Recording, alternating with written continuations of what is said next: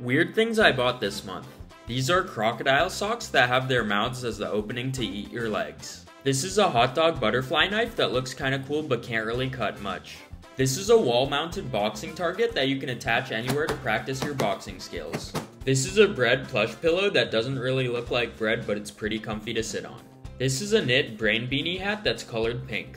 This is an illuminated bedside nightlight that looks like a floating game controller. This is a Minecraft TNT light that lights up when you hit the bottom and it's actually pretty bright. This is a TV tissue storage box that can fit your phone inside so you can watch stuff wherever it is. This is a wrapping paper cutter that has a small blade on the inside so you can cut your paper evenly. This is a big working enter button that you can smash to relieve stress, and you can also sleep on it.